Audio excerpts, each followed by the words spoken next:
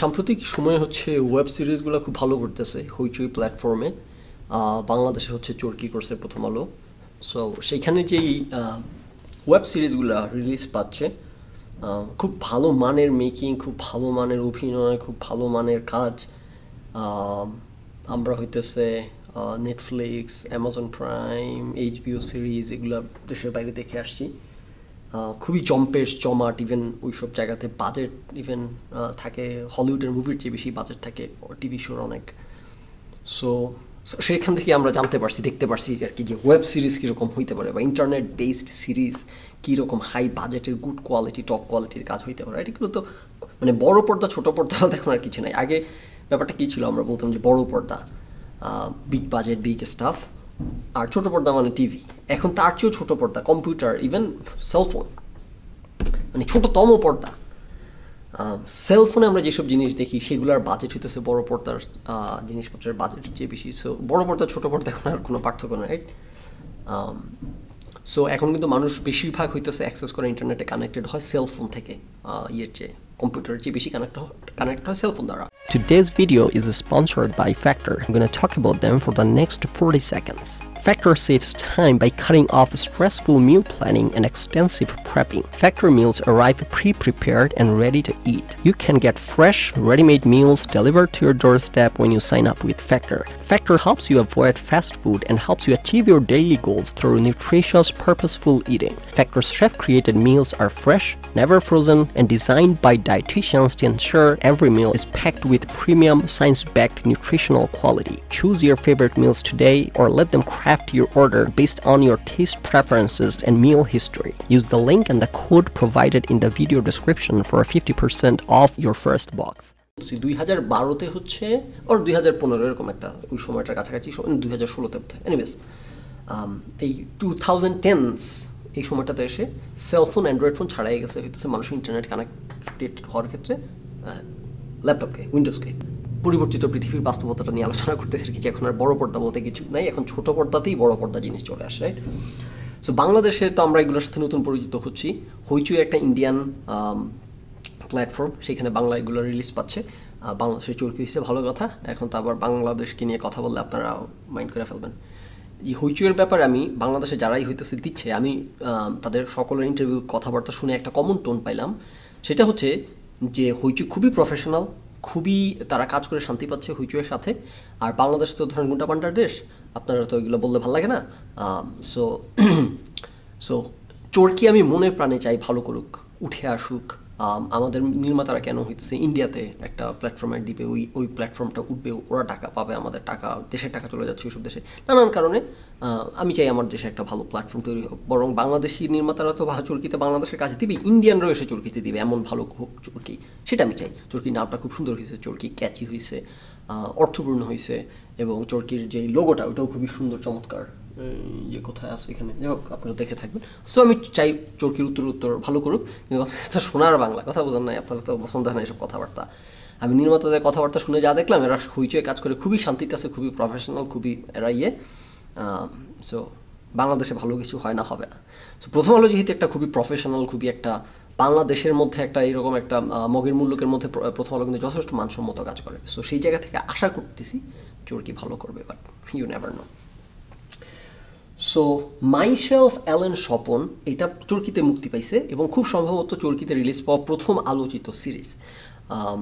ইয়েতে হইচয়ে অনেকগুলো আলোচিত হয়েছে, ওই যে চঞ্চল চৌধুরীর ওই যে লাশবাহী, এটা কী জানি নাম ছিল এটার, চঞ্চল চৌধুরীর ওই যে লাশটা নেই, গত বছর আলোচিত হইলো খুব, মহানগর তো ফাটায় ফেলতেছে। তারপর কাইজার খুব ভালো করলো, তারপর আরেকটা কি ভালো করলো, ওই যে মেয়েটা সাবরিনা, এটাও বেশ আলোচনা শুনছি। সো আমি যেহেতু হুইচের সাবস্ক্রিপশন নিছি মহানগর দেখার জন্য, এই চান্সে আমি আরও কিছু দেখে ফেলবো। এই চান্সে দেখলাম, কি বলে জানি, সাবরিনাটা দেখবো ভাবতেছি, আর হইতেছে কাইজারটা দেখলাম, রাইট, যেহেতু সাবস্ক্রিপশন আছে। সো কাইজার আর হইতেছে এই যে মাইসেলফ অ্যালেন স্বপন, দুটো নিয়ে একটু অল্প করে কথা বলি, যেগুলো দেখলাম আর কি, আমার মতামত জানাই। কেমন লাগলো কি, রিভিউ ঠিক সেভাবে বলবো না, তবে মানে রিভিউ বলতে পারেন, কিন্তু আমি বেসিক্যালি আমার মতামত টোটাল ওভারঅল, রাইট? সো সেটা দিতে গেলে এটার প্রেক্ষিতটাকে সামনে রেখে কথা বলতে গেলে একটু স্পয়লার দিতে হবে, স্পেশালি মাইসেলফ অ্যালেন স্বপনটার ব্যাপারে। এখানের যে ইন্টারেস্টিং জিনিসটা, মানে প্রথমত দুইটাই খুব ভালো লাগছে, মাইসেলফ অ্যালান স্বপন এবং কাইজার দুইটাই খুবই ভালো লাগছে, মেকিং ব্রিলিয়েন্ট। এবং কাইজারের ব্যাপারে অনেক শুনছিলাম মানুষ বলতেছে যে ডায়লগুলো খুবই চমৎকার স্টাফ, দেখে নিচে যখন দেখলাম তাই দেখলাম খুবই চমৎকার ডায়লগুলো, খুব ইন্টারেস্টিং।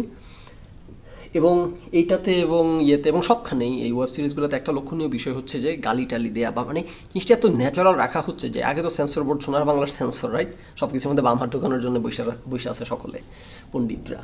সেই পণ্ডিতের যন্ত্রণায় আগে আমরা হচ্ছে যে সেন্সর বোর্ডের কারণে অনেক কিছু মুক্তি পায় না, মুক্তি পাইলে এটাকে এইভাবে করতে হবে, ওইভাবে চেঞ্জ করতে হবে, এইভাবে গুন্ডা পান্ডার দেশের মধ্যে হচ্ছে ভাষা নিয়ে প্রচণ্ড টানা হেঁচড়া, এইসব কারণ। সো ওয়েব সিরিজে যেহেতু কোনো সেন্সর নাই এবং মানুষ যেহেতু এখানে নিজের পকেটের টাকা দিয়ে দেখে, so they get to decide যে তারা তাদের পকেটের টাকা দিয়ে কী দেখতে চায়, কী দেখতে চায় না। এখন এখানে সেন্সর বোর্ডের খড়গ পড়ে নাই, পড়ে যাবে, সোনার বাংলা না পড়ে যাবে, মহানগর রিলিজ পেয়েছে না, পড়ে যাবে, এখানে চলে আসবে গুন্ডা পান্ডারা গুন্ডামি করতে বাংলাদেশের। তার আগে সেই তাদের সন্ত্রাসীদের হাত পড়ার আগে যতটুকু আমরা দেখতেছি যে ওয়েব সিরিজগুলোতে এই যে যতটুকুই গালাগালি আছে বা যতটুকু অশ্লীলতা আছে, যেমন এটাতে একটু অশ্লীলতা আছে বলতে পারেন, এগুলো এত অ্যাপ্রোপ্রিয়েট এবং যেইটা যেভাবে যতটুকু দেখানো ঠিক সেইটা সেভাবে ততটুকুই দেখানো হচ্ছে পরিমিতভাবে। এবং যখন সিন ডিমান্ড করতেছে একটু গালাগালি, সেইখানে একেবারে কোনো ধরনের রেজার্ভেশন ছাড়া যতটুকু গালাগালি যেভাবে গালাগালি দেখানো উচিত ওটুকুইভাবেই দেখাইতেছে। এবং তাতে করে যেটা হইতেছে এত রিয়েলিস্টিক হয়ে উঠতেছে সব কিছু, এবং মেকিং অভিনয় মিলে অদ্ভুত। ওয়েব সিরিজগুলো যা হইতেছে বাংলাদেশের স্পেশালি নির্মাতাদের কথা বলতেছি, কারণ কলকাতার মেকিং ভাল লাগে না, আমি জানি না আপনাদের ব্যাপারে, কলকাতার অভিনয় এগুলো কোনো কিছুই ভালো লাগে না। কলকাতার প্রচুর বাংলাদেশে আছে যারা কলকাতার মুভি টুভি দেখে, আমি একদমই নিতে পারি না, তাদের অভিনয়ও ভালো লাগে না, তাদের মেকিংও ভালো লাগে না, তাদের আর অ্যাকসেন্টটাও তো আমাদের অ্যাকসেন্ট না দেখে একটু বদার করে, সেটা বাদ দিলাম। আমাদের দেশের কাজ খুবই ভালো, কলকাতার লোকজন এই কথা বলে না, এটা তারা কতটুকু নাইস হইতে বলে, কতটুকু পাম মারতে বলে, কতটুকু রিল তারাও ফিল করে যে আমাদের এখানকার অভিনেত্রী বা মেকিং খুব ভালো হয়, সেটা আই ডোন্ট নো দ্যাট। কিন্তু কথা হচ্ছে আমি বাংলাদেশের জায়গা থেকে আমার কাছে কলকাতা বাংলাদেশের কাজের কোনো কম্প্যারিজন আমার দৃষ্টিতে আমি করতে পারি না আর কি, বাংলাদেশের কাজ ওয়ে অ্যাহেড। সো সেই জায়গা থেকে যে ওয়েব সিরিজ যেটা বললাম একদম রিয়েলিস্টিক জিনিসপত্র দেখাইতেছি, রিয়েল ল্যাঙ্গুয়েজ, রিয়েল স্টাফ, এবং যারা অভিনেত্রী এরা এত চমৎকার দুর্দান্ত। কাইজারের মধ্যে অভিনয় সবার অসম্ভব সুন্দর লাগছে, একেবারে ন্যাচারাল, প্লটটাও ন্যাচারাল, মানে প্লটটা ন্যাচারাল বলতে ওকে মানে যা হোক সেটা অন্য কথা। নাও এইখানে এগেন সবাই খুবই ভালো দুর্দান্ত অভিনয় করছে, তো দেখতেছেন নিশ্চয়ই অনলাইনে লেখালেখি মানুষের আলাপ আলোচনা। আমি এটা নিয়ে একটু কথা বলতে চাচ্ছি যে মাইসেলফ অ্যালান স্বপনের স্পয়লার মূল জিনিসটা হচ্ছে দাঁড়ায় থাকে যে অ্যালান স্বপন যিনি তার হইতেছে ক্যারেক্টারের উপর, রাইট, ডুপ্লিকেট ক্যারেক্টার, রাইট, যমজ ভাই। নাও পুরো জিনিসটা এত সুন্দর, এত চমৎকার, এত ভালো অভিনয় এবং এত ভালো মেকিং এবং সব কিছু, তো শুরুতে আমাকে ইট লস্ট মি দেয়ার যখন হইতেছে পুরা জিনিসটা যখন দাঁড়ায় আছে দুইটা যমজ ভাইয়ের উপর। এইগুলা তো আমরা দেখতে দেখতে পৌঁছতে নাটক সিনেমা সে আমাদিকাল থেকে টুইস্ট আনা হইতেছে একই চেহারার দুইজনের মধ্য দিয়ে। যেইখানে অ্যালান স্বপন এটা আলাদা সেটা হচ্ছে যে আমরা যখনই টুইস্টগুলো দেখে আসছি এগুলো ফিল্মি ওয়েতে দেখে আসছি, বাস্তবতা বিবর্জিত অবস্থায়। এখানে যা দেখেছি এগুলো সব রিয়ালিস্টিক, যে এরকম যমজ মানুষ তো হয়, যে অ্যালান স্বপন এবং তার যে বড় ভাই স্বপন এবং তপন, তাদের মধ্যে 2 ঘন্টা বয়সের জন্মের পার্থক্য, 2 ঘন্টা জন্মের পার্থক্য হয়, তারা পুরোপুরি দেখতে একরকম, হাইট টাইট সব কিছু মিলে একরকম, মানে আলাদা করার কোনো সম্ভব না আর কি। So that's true, that's realistic, পৃথিবীতে এরকম বাস্তবতা আছে যে 2 ঘন্টা আগে পরে যমজ ভাই হয় একেবারে পুরো একই চেহারার। সো সেইটার যা দেখাইছে এগুলো ফিল্মই না, একেবারে রিয়েলিটি, এবং যেভাবে করে সে তার বড় ভাইয়ের স্পয়লার বড় ভাইয়ের জায়গা যখন নিতে গেছে সেখানে যেরকম মানুষ যতটুকু সন্দেহ করা উচিত, যেভাবে সন্দেহ করা উচিত, এগুলো সব রিয়েলিস্টিকলি দেখাইছে, রাইট। সো সব কিছু রিয়েলিস্টিক, এখানে ফিল্মি কিছু ছিল না। কিন্তু এই যে এইরকম এই বিষয়ের উপর দাঁড়ানো প্লট যে দেখতে একই রকম, সেটা দিয়ে টুইস্ট, সেটা দিয়ে এইগুলো এত বেশি দেখছি যে কারণে আমার আসলে সত্যি কথা বলতে ওই এক্সাইটমেন্টটা ওইভাবে কাজ করে নাই। এটা শুধুমাত্র পরিচালকের পরিচালনার গুণে এবং অভিনেতাদের অভিনয়ের গুণে ফুল টাইম ভালো লাগছে, কিন্তু অ্যাগেন মূল প্লটটা যে জিনিসটার উপর দাঁড়ানো এটা খুব ক্লিশে হয়ে গেছে। সো সেই জায়গাতে একটা খামতির জায়গা খুব সিরিয়াসলি ছিল আমার জন্যে। আর কাইজারে হইতেছে আর আফরান নিশো দুর্দান্ত অভিনয় করছে, সকলেই দুর্দান্ত অভিনয় করছে। সো এটা একটা ওয়েব সিরিজে খুব ভালো ব্যাপার, সবাই খুব ভালো অভিনয় করতেছে এবং জিনিসগুলো খুব ভালো মেকিং হইতেছে এবং খুব ভালো স্টোরি নিয়ে খুব যাক, মানে ওয়েব সিরিজ আসা এখন সুদিন ফিরে আসছে আর কি আমাদের কন্টেন্টের দেখার, এগুলো টাকা দিয়ে দেখে পোষানোর মতো জিনিসপত্র। নাও IMDb রেটিং দিয়ে যদি বিচার করতে যাই কাইজার এবং হচ্ছে মাইসেলফ অ্যালান স্বপন বা মহানগরকে, মাইসেলফ অ্যালান স্বপন যেহেতু চরকিতে রিলিজ পাইছে, এটার কোনো আইএমডিবি রেটিং খুঁজে পাইলাম না, কারণ চরকি এখনও মাত্র একটা নেসেন্ট প্ল্যাটফর্ম, এটা এখনও ওইভাবে আলোচনায় উঠে আসে নাই। মাইসেলফ অ্যালান স্বপনের কারণে উঠে আসতেছে, এটা আমি খুবই আনন্দিত যে উঠে আসুক একটা বাংলাদেশের প্ল্যাটফর্ম। প্রথম আলো দাবি করতেছে মাইসেলফ অ্যালান স্বপনের নতুন রেকর্ড, প্রথম 100 ঘন্টায় হইতেছে 1 কোটি মিনিট না কত জানি ভিউ হয়েছে। সো এটা চরকির জন্য একটা রেকর্ড, কম্পেয়ার টু হইচই কি রেকর্ড কিনা সেটা জানি না, সেটা প্রথম আলো ক্লিয়ারলি বলতেছে না। তার মানে খুব সম্ভবত হইচই এর চেয়ে বেটার ভিউয়ার রেকর্ড আছে, নাহলে তো ওরা যদি রেকর্ড করতো, হইচই রেকর্ডকে ব্রেক করতো, তাহলে অবশ্যই ওরা ওইটা করতো, হাইলাইট করতো। যেহেতু করতেছে না, তার মানে হইচই রেকর্ড হয়তো আছে অন্য কোনোটা দিয়ে বেটার। যা হোক, নাও হইচই পর্যন্ত যতগুলো আলোচিত হইতেছে সব বাংলাদেশের শো, এটা কি আমরা বাংলাদেশি বিধায় নাকি আসলেই বাংলাদেশের এগুলো বেটার করতেছে, that I don't know. Kaiser এবং মহানগরের যে রেটিংগুলো পাইলাম, সেই রেটিংগুলো হচ্ছে এখন কতটুকু বিলিভেবল সেটা হচ্ছে প্রশ্ন। এখন বাঙালির রেটিং বিশ্বাস করা যায় না, সব কিছুর মধ্যে অ্যাক্টিভিজম, সব কিছুর মধ্যে এরা বিশ্বসেরা দেখাইতে হবে। সো বাট এনিওয়েজ, যেটা সামনে আছে সেটার ভিত্তিতে আলোচনা করি। মহানগরের হইতেছে দেখা যাচ্ছে রেটিং 8.6 আউট অফ 10, 6000 ভোটের ভিত্তিতে 5968। So sample size, good amount of vote আছে এখানে। সো এখানে এন ইকুয়ালস, যেহেতু 6000, এটা একটা মোটামুটি রিলায়েবল। এখন বাঙালির ভোট বোঝা কঠিন, কিন্তু আমরা জানি যে মহানগর এত ভালো করছে যে 8.6 পাওয়ার মতো। সো মেবি ওকে, মেক সেন্স এটার রেটিংটা। আর কাইজার হইতেছে রেটিং 2000 ভোট পাইছে, মহানগরের চেয়ে কম। 8.2 রেটিং, মহানগরের চেয়ে কম। সো এগুলো নাম্বারগুলো kind of make sense, right? আমার অভিজ্ঞতার সাথে যে 8.2 কাইজার পাওয়ার মতো মেক সেন্স, 8.6 মহানগর পাওয়ার মতো make sense. So okay, so এই কারণে আলোচনা করতেছি যে আমি কাইন্ড অফ একমতগুলোর সাথে। আর মাইসেলফ অ্যালান স্বপনের তো পাইনি। না, অ্যালান স্বপনটা নিয়ে একটু কথা বলি, যে অ্যালান স্বপনটার ব্যাপারটা যেখানে যে জায়গাটা এখন তো অবশ্যই স্পয়লার দিয়ে আলোচনা করবো, যে জায়গাটা ইন্টারেস্টিং লাগছে, যে জায়গাটা নিয়ে আমি একটু কথা বলতে চাই, যে একটা সামাজিক বাস্তবতা, সেখানে যে ইয়েকে মনে হইতে পারে খারাপ মহিলা মিথিলাকে, which he kind of is, কিন্তু আমার কাছে মিথিলার ব্যাপারটা একটা মিক্সড।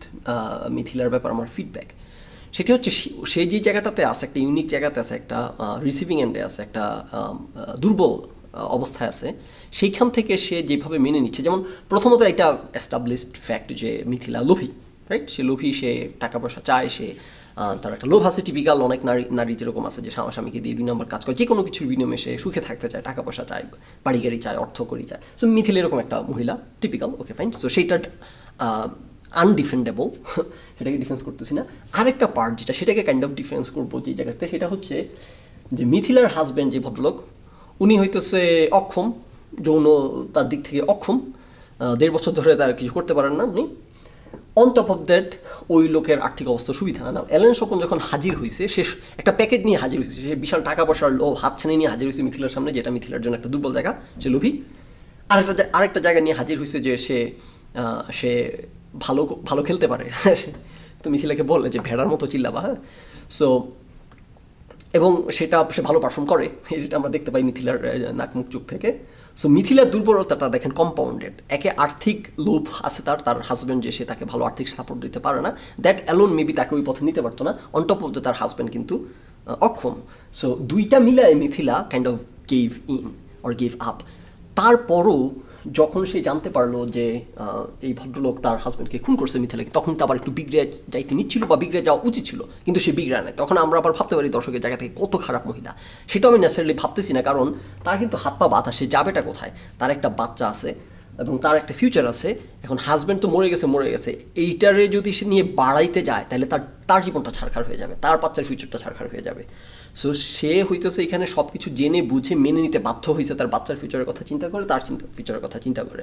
এখানে একবার একজন একটা খুব ইন্টারেস্টিং কথা বলছিল, যেটা আমার খুব পছন্দ হয়েছিল, যে বাংলাদেশে যখন কোনো হাজব্যান্ড মারা যায়, মহিলারা যে চিৎকার করে কান্না করে, গ্রামের বা গরিব মহিলারা, তারা যতটা না হাজব্যান্ডের শোকে কান্না করে, তার চেয়ে বেশি কান্না করে তাদের ভবিষ্যতের কথা চিন্তা করে, কারণ তাদের তো একমাত্র উপার্জনক্ষম ব্যক্তি হাজব্যান্ডই ফ্যামিলিতে। সো এখন তাদের বাচ্চাটার কী হবে, তার নিজের ফিউচার কী হবে, ওইগুলো চিন্তা করে বরং তার বেশি কান্না আসে। সো এটা খুবই একটা প্রোফাউন্ড কথা আমার কাছে শুনে, আমি আই ওয়াজ লাইক, ও তাই তো, কথা সত্যিই কিন্তু। সো ব্যাপারটা এরকম আর কি, যে মানে দরিদ্র জীবনের নিঠুর বাস্তবতা আর কি। সো সেই জায়গা থেকে মিথিলা শুধু একটা জায়গা হইতেছে ডিফেন্ড করার মতো না, সেটা হচ্ছে সে লোভী, সে। আর বাকি জায়গাগুলো কিন্তু আমি ঠিক মিথিলাকে ব্লেম করতেছি না, তার যে দুর্বলতার জায়গাটা সব দিক থেকে, তাতে করে সে বাধ্য হয়ে, এবং লাস্টে আমরা যারা দেখছি বা আপনারা যারা দেখছেন তারা জানেন, যারা দেখতেছেন না তারা তো অলরেডি স্পয়লার উপরে স্পয়লার হয়ে যাচ্ছে যদি দেখেন তাইলে। যাই হোক, লাস্টে যখন মিথিলাকে ধরে আনে, মিথিলা কিন্তু তখন জাস্ট চান্সে যে তার হাজব্যান্ডকে সেই খুন করছে এবং মিথিলা তখন তার উপর বিগড়ে গেছে। অ্যান্ড ইয়েট মিথিলাকে যখন ধরা হয় সামনে, বন্ধু মিথিলা তার পক্ষ নেয়, তাকে ডিফেন্ড করার চেষ্টা করে, রাইট? সো এই জায়গা থেকে মনে হতে পারে ও মিথিলা কত লোভী যে তার ওই লোকের টাকার জন্য সে এখনও তার হাজব্যান্ডকে সে খুন করছে, জানার পরও সে তার পক্ষ নিচ্ছে। কত খারাপ মহিলা মিথিলা, কত লোভী। আই ডোন্ট থিঙ্ক এখানে পরিচালক এটা বুঝাইতে চাইছে, এটাই বুঝাইতে চাইছে আমার দৃঢ় বিশ্বাস যে মিথিলা অসহায়, তার বাচ্চাটার ভবিষ্যতের জন্য, তার নিজের ভবিষ্যতের জন্য সে আর এটারে বাড়াইতে গেলে তার নিজেরই হইতেছে কবর খোঁড়া হবে, ওই জায়গা থেকে সে মেনে নিছে। সো এই জায়গাটা আমার কাছে খুব ইন্টারেস্টিং লাগছে। আপনার এই পুরো সিরিজের যে অ্যাগেন ডাবল অ্যাক্টিং, একই চেহারা দুজন, এগুলো এত পচে গেছে যে এইগুলো আমার খুব ভালো করে বানাইছে এবং অ্যাগেন খুব রিয়েলিস্টিক করে দেখাইছে, ফিল্মি করে দেখায় নাই, কিন্তু স্টিল শুরুতেই আমাকে টার্ন অফ করে ফেলছে। বাট মিথিলার ওই জায়গাটা, সামাজিক ওই প্রেক্ষাপটটা, ওই প্রেক্ষিতটা আমার কাছে খুব ইন্টারেস্টিং লাগছে যে মিথিলা যেভাবে করে সব কিছু প্লে অ্যালং করে যাচ্ছিলো এবং করে যাচ্ছিলো যে তার হাজব্যান্ড যৌনভাবে অক্ষম, সো সেই জায়গাটার দিক থেকে এই লোক তাকে কাভার করতে পারতেছে। তার হইতেছে বাচ্চাটার ভবিষ্যৎ, তার নিজের ভবিষ্যৎ, এই সব কিছুর সাথে কম্পাউন্ডেড তার হাজব্যান্ডের আর্থিক অক্ষমতা এবং শারীরিক অক্ষমতা, সব কিছু মিলিয়ে মিথিলা যে জায়গায় ছিল সে শুধুমাত্র লোভী বিধায় মেনে নিছে ব্যাপারটা ঠিক না। আসলে সেটা আমি মনে করি না আর কিছু। এখানে পরিচালক ডিরেক্টলি এটা এক্সপ্লিসিটলি এটা সামনে আনে নাই, কিন্তু এইটাই হইতেছে ব্যাকগ্রাউন্ডের ইয়েটা কি। আমি মনে করি যে ব্যাকগ্রাউন্ডের এটাই ছিল মেসেজটা, যেটা আমার কাছে বেশ ইন্টারেস্টিং লাগছে। আর অভিনয়ের ব্যাপারে তো এই মিথিলা চমৎকার অভিনয় করছে, তারপর নাসিরুদ্দিন খান চমৎকার অভিনয় করছে, এগুলা সবাই বলতেছেই, একমত না হওয়ার কোনো সুযোগ নাই। নাসিরুদ্দিন খানের চট্টগ্রামের ভাষায় কথা বলেন, আমি তো আগে চট্টগ্রামের একটা বর্ণ কি একটা শব্দের একটা বর্ণ বুঝতাম না, শ্বশুরবাড়ি চট্টগ্রাম হয় শুনতে শুনতে এখন কিছুটা ফলো করতে পারি বেটার। সো মোটামুটি এই আলোচনা করতে চাইছিলাম আর চলতি কয়েকটা সিরিজ নিয়ে এবং এগুলোর কয়েকটা অ্যাসপেক্টের জায়গা নিয়ে সো দ্যাটস ইট আর কি। ইন্টারেস্টিং, যারা দেখবেন তো দেখবেন, যারা যদি কেউ এমন আসেন, যদি কেউ দেখবেন না আপনারা আলটিমেটলি শুধু আমার রিভিউ শুনে জানতে চান এটা সম্পর্কে, তাহলে তো জানলেন, তাহলে আপনার জন্য কোনো স্পয়লার নেই। যারা দেখবেন স্পয়লার খেয়ে গেছেন তাদের কাছে আমি আন্তরিকভাবে দুঃখিত। দেখার মতো, আমি বলবো দেখার মতো, দেখতে পারেন, ভালো ভালো মেকিং।